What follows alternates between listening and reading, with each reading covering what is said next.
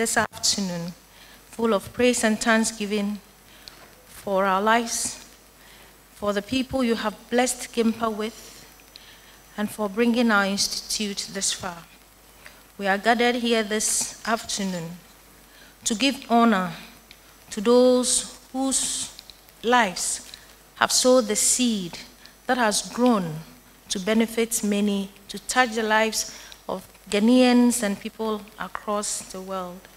We commit this program into your hands. We pray that you will be with us and guide us so that we'll have a successful program.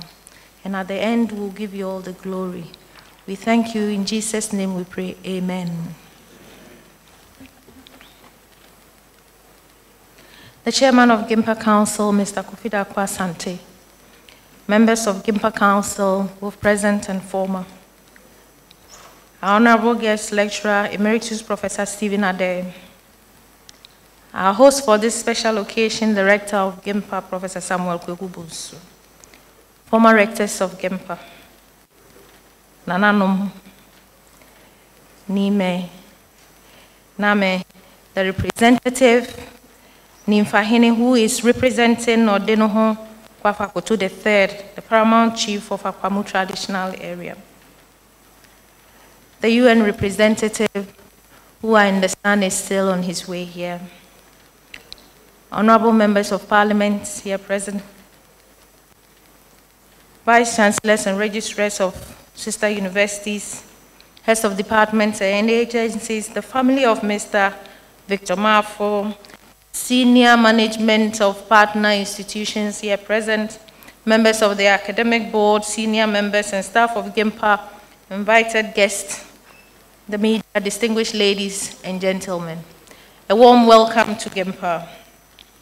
My name is Victoria Kumbu. I'm the Secretary of the Institute, and I'll be the MC for this program.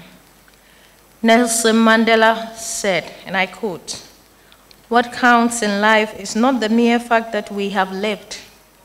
It is what difference we have made to the lives of others that will determine the significance of the life we led," unquote.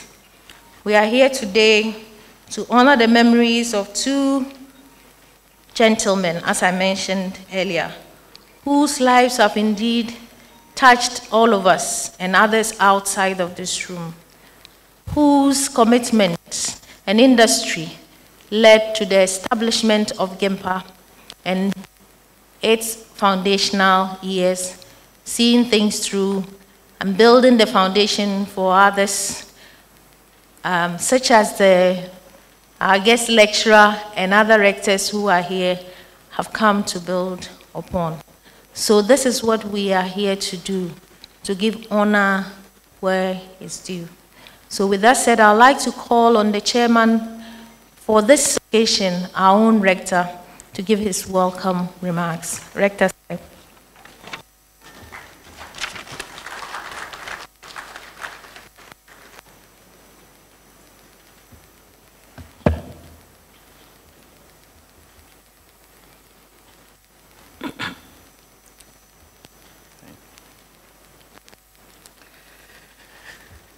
Chairman and members of the Gimpa Governing Council, Nana Akufu Akoto Akwamohene, who couldn't be here, but your Jasihine is here representing you. Members of Academic Board, members of the Diplomatic Corps, faculty, staff of Gimpa, distinguished ladies and gentlemen, welcome to Gimpa Green Hill, where beauty is second nature. Second only to heaven, as you expect me to say. Mr. Chairman, it was nearly about 62 years ago, I think it will be in June, that the foundations of our current Gimpa was set. The Institute of Public Administration, as it was then called, was to develop Ghanaian expertise to take over the reins of government from the colonial leaders, the colonial bureaucracy, British. Gimpa has done well over the past 62 years, experiencing some ups and downs that have made us even more resilient than we started. We have had to adapt to the changing needs of our country over this period, adjusting program offerings and other aspects of our existence to match the evolving needs. Even so, we remain committed to our public sector obligations, working with both business and industry and policymakers to enhance the capacity building of Ghanaians and Africa, or Africans as a whole, for purposes of national development and continental development. After 52 years, we still look forward to the next 62 years, not with trepidation, but with a lot of hope for a brighter Gimpa. Mr. Chairman, the simplicity of the brief history of Gimpa that I've just given overshadows the vigorous engagements and backroom discussions that went into the final decision to get the institute started in 1961. We stand tall today as Gimpa because we're standing on the shoulders of many who came before us. Their quiet struggles, the hard work, all in the name of Gimpa. Would like to take this opportunity to say thank you to all who have contributed to our current public standing and the successes that we have chalked over the years. Mr. Chairman, one former American president, Abraham Lincoln, is noted to have said, and I quote, "A nation that does not honor its heroes shall not long endure." Gimpa hopes and seeks to endure. Therefore, we have begun a process to honor our heroes. Today is only the beginning of bigger and better things to come in remembrance of our heroes who have allowed us, those of us who are still here, to be here as members of the Gimpa community. Therefore, we have gathered here this glorious and momentous day to honor a sampled few who have contributed in diverse ways to our beloved institute. We are doing so by way of an institutionalized annual public lecture christened Mamphey-Hammarskjold Annual Lecture. Details of Mr. Mamphey and Mr. Hammarskjold are in the brochure, so I'm not going to go through them here. But by this lecture series, we seek to immortalize these two gentlemen who were with us in our formative years. But we cannot forget our third hero. Our third hero for this afternoon is our illustrious former rector, Professor Stephen Adei, who will deliver the inaugural Mamphey-Hammarskjold lecture. Prof. Adei is no stranger to all of us. Well, maybe to many of us. He may be a stranger to some of us. But I will introduce him appropriately later in the program. For now, I only wish to say thank you to Professor Adei for agreeing to give this very first Mamphey-Hammarskjold lecture. Mr. Chairman, my purpose here is only to let us know why we are here this afternoon. In short, we are here to listen to a lecture, an event to honor three illustrious sons of Gimpa. And I say son because I hope to be able to say daughters in the near future. So I'd like to say to all of us who are present here, welcome to Gimpa and thank you for being here. I trust that you'll enjoy the lecture and your partnership with us or your membership of the Gimpa community will become even stronger by your presence here. So thank you all very much for being here. Welcome to Gimpa, Green Hill, where beauty is second nature. And I will not add that it is second only to heaven. Thank you. God bless you.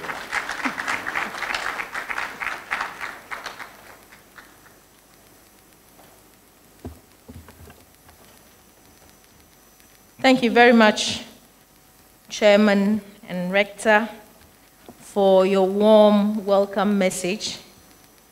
We have been joined by the UN Residence Coordinator for Ghana, and he's in the person of Mr. Charles Abani, you're welcome, sir.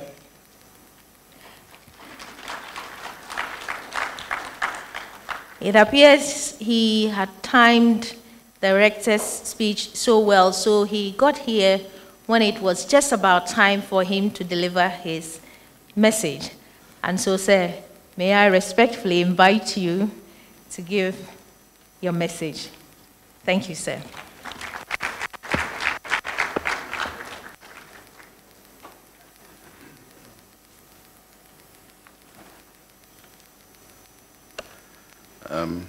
First of all, my apologies for being slightly late, but I guess it's proof that God is on my side. The chairman of the occasion, Your Royal Highness, the rector of this august institution, deans of faculties, distinguished invited guests, students and learners, our media partners, ladies and gentlemen, it is indeed a great honor for us to be part of this inaugural lecture, the Mamphey-Hammarskjold lecture, which is focusing on the linchpin role of political and public sector leadership in the rise and fall of nations, the lessons from Ghana. It really reflects on the influence and the ability of political and public sector leadership as an impetus for good governance and nation building, and how Ghana can learn from experiences and examples out there. But I dare to also say how Ghana can contribute to the learning of others in this space. It is gratifying to see the Ghana Institute of Management and Public Administration, GIMPA, seeking to drive through leadership around the very tenets and principles on which the institution was established. What is also pleasing is the fact that this lecture is named after its first Ghanaian principal, Mr. E. Victor Mamphey, and the United Nations Secretary General at the time, a Swede, who helped to establish the institute, Hammarskjold. It recognizes the foresight and the foundations laid before us as we arrive here today. Expressing gratitude through this is an important incentive for future leaders, many of whom will pass through these halls. Let us also pause to appreciate the efforts and inputs of the UNDP, who led the UN's contribution. I bring to you felicitations from the United Nations family, both globally here and in Ghana, and congratulate the organizers for recognizing the critical role the United Nations played in the establishment of the Institute, one of Africa's finest public institution facilities here on the continent.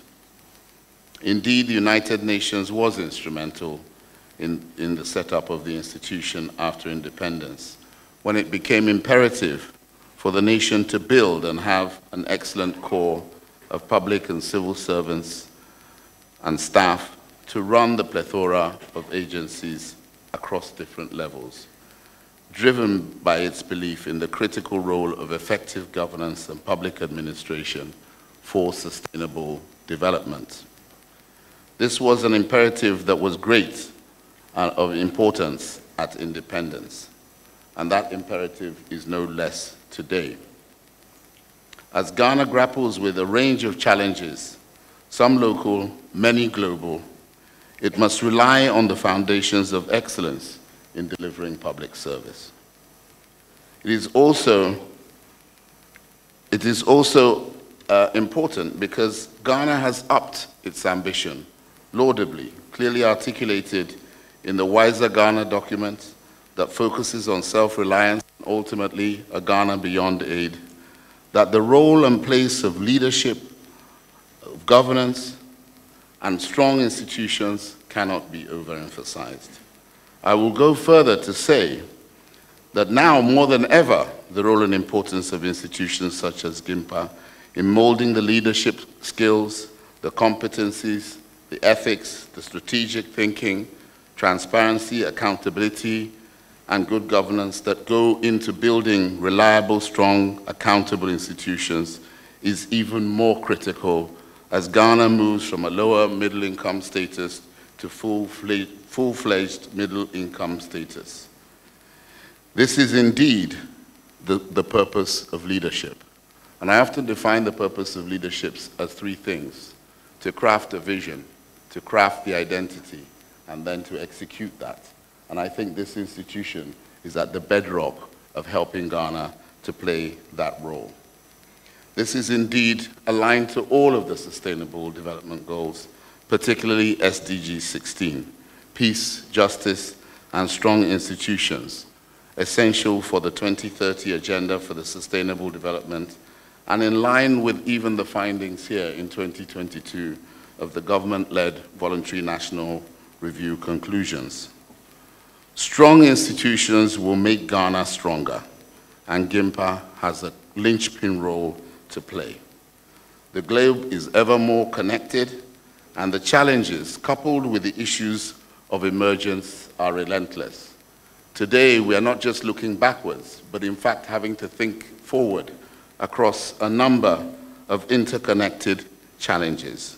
And the role of a dedicated and well-skilled public service to navigate these complexities is essential. These complexities range across a number of wicked problems of a fairer global financial system, challenging the complexities of climate change, global peace, and the rise of terrorism, as well as big emerging issues such as artificial intelligence and migration, to mention but two. I have no doubt that the keynote speaker will draw attention to the many dimensions that this topic conjures in our minds. It's exciting. From the UN side, our network in public administration, referred to as the UN Public Administration Network, is a global network that connects relevant international, regional, sub-regional, and national institutions and experts worldwide, and is also the key network through which we build globally in the context of new and emerging challenges. GIMPA is a proud member. UNPNA focuses on 5 priority areas: governance and institutions, transformative leadership, and public service capacities to realize the Sustainable Development Goals, transparency, integrity and preventing corruption, innovation and service delivery for the Sustainable Development Goals, and digital governance.